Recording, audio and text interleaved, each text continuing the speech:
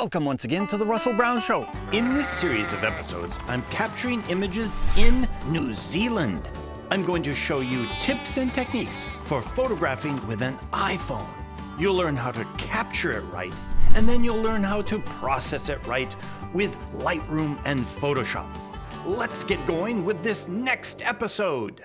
We're here at the Remarkables overlooking Queenstown in New Zealand. And I want to show you a tip and technique here on my iPhone 11 or iPhone 11 Pro for capturing outside the frame. This is a great feature that you don't know about, and you need to know this. There just happens to be a wizard here ready for a photograph. But I've noticed a few problems. I've got this barbed wire fence in front of me, and I've got this cliff behind me here. I really want to be a little bit farther away and have a better view, more pixels. We can do that here. Here on my phone, I'm going to go into my settings and then down to camera. You have to do this first before you take the photograph. In settings, you can see I have photos capture outside the frame. It's turned on. You must turn that on. We'll go back out of my settings and we can now go right to my camera. I'll bring up the iPhone camera and I'm going to shoot in the 1x mode right now. And I'm now going to preview it. While it's in the preview mode just outside the camera, I select edit right there. Okay, there's more. Now here down below, I'm going to crop it.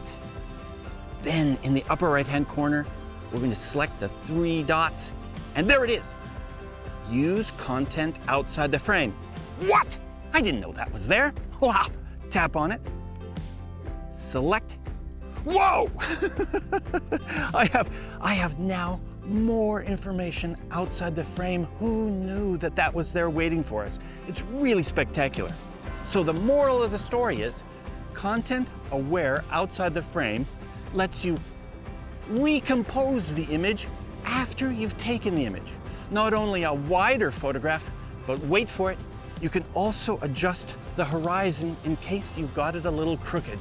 Remember, however, this takes up more memory on your phone, but in 30 days, it will magically disappear. So be sure and make these edits within 30 days. There you have it, another great tip and technique that you might not have known here on The Russell Brown Show. If you want to learn more about the Photoshop and Lightroom techniques that I used in this episode, be sure and go to russellbrown.com. You'll find all of the featured tutorials at that location.